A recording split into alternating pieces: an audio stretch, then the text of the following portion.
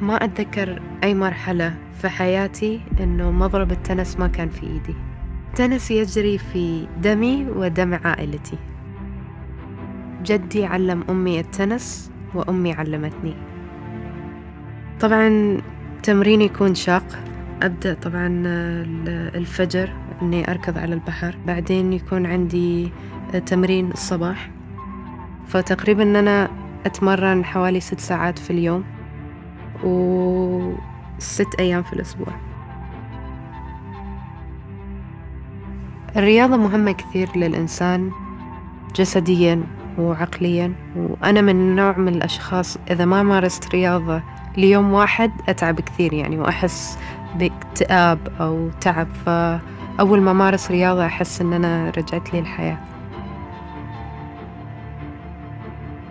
بس الحين أسكر تليفوني وأنسى كل حد وأركز وأكون في عالمي.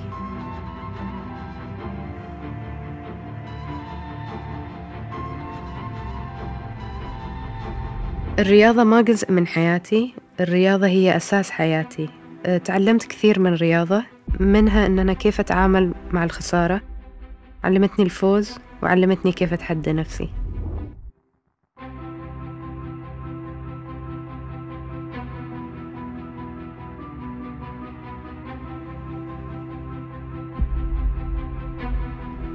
كوني امرأة رياضية خصوصاً من هذه المنطقة أتاحت لي فرصة كبيرة إن أنا أتقدم بطريقة مميزة.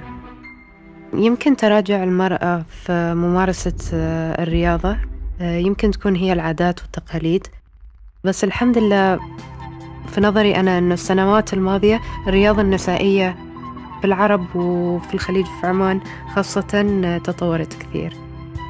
أكيد طبعا الضغط علي يكون كبير وضغط عالي، إن أنا أريد أهلي يكونوا فخورين فيا أولا، وبعدين بلدي والدول الخليجية والدول العربية. هم ينتظروا إنجازات منك، فما تريد تخيبي ظن أو الأمل لأي حد. أمنيتي طبعا أن أنا أستمر في تحقيق الإنجازات لأوصل من أوائل اللاعبات على العالم، ومن خلال ذلك أتمنى أني أشجع الأجيال القادمة.